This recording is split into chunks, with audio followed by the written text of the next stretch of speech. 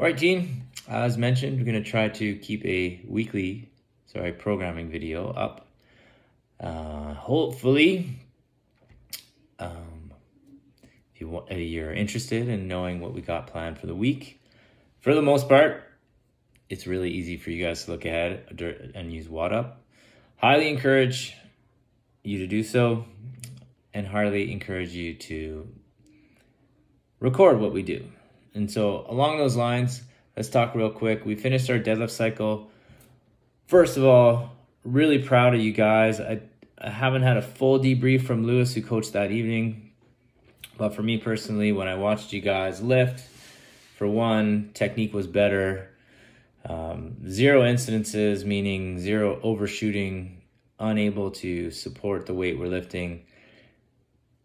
That's tough, right? The deadlift ego, I know for myself, is huge, right? You kind of have numbers you want to lift, but you can't always lift them. Things to keep in mind, and I've said this, it pertains more so in the deadlift than any other lift, but if you lift outside of your posture, you run into trouble.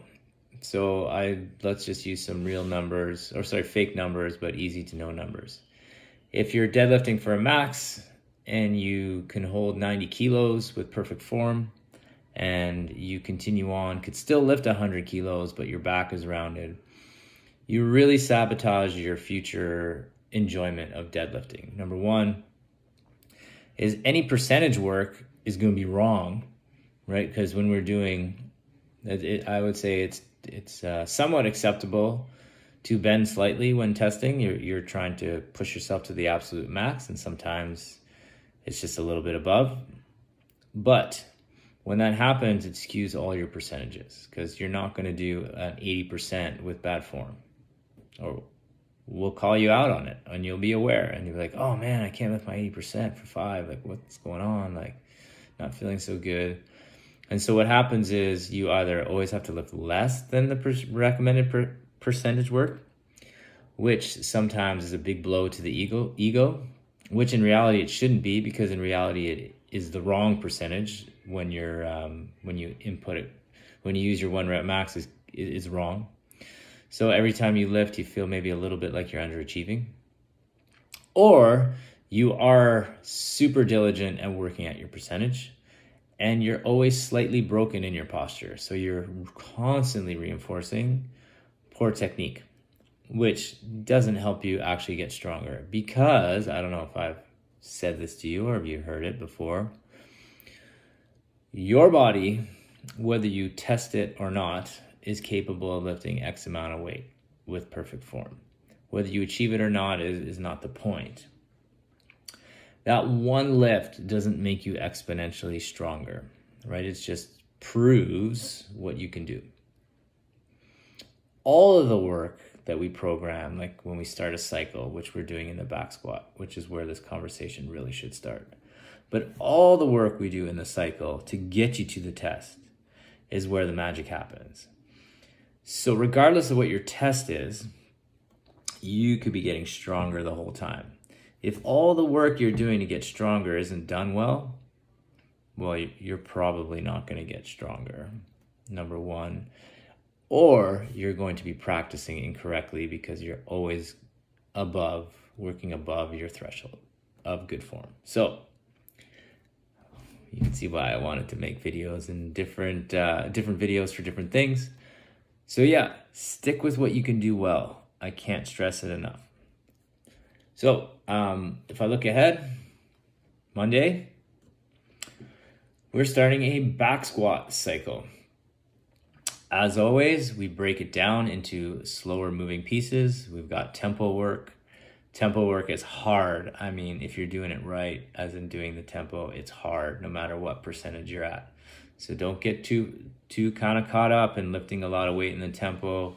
Get super focused in on moving as well as you possibly can. It's your chance to fix. It's your chance to be aware of sort of your mistakes, and hopefully over the course of the next bunch of weeks when we repeat, you get better. If I look ahead at the remainder of the strength work, we've got some nice Olympic lifting on Wednesday. We're going shoulder to overhead on Friday. And similar to the shoulder to overhead, we're doing push press this time. We did a bunch strict press. So we have a mini cycle happening with that. Hopefully you get to attend them. And there's some details in there, but again, doing your best to record, to make the most out of all of those sessions. And fast forwarding to Friday, again for our strength piece, some more Olympic lifting. So we've got quite complex barbell stuff happening, which we like. And yeah.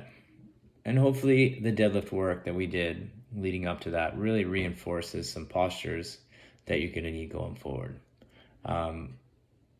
Weather permitting, of course we can modify it slightly. Tuesday's engine class is a classic benchmark workout,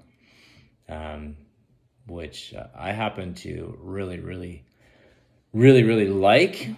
Having said that, I do feel that the volume can be a tad high, so you might see me tweak or modify that for you depending on your experience, because again, more isn't always better. Sometimes more is a good grueling test, but when it really sabotages your future workouts, arguably doesn't need to be that much volume. And as always, Ride Fit.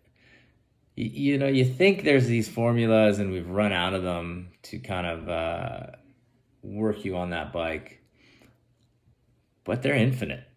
I personally love the challenge, as well as feel that the bike fit, which I think is probably the premise for all of you guys as well, minus a select few that really do love to do CrossFit for the sake of being better at CrossFit.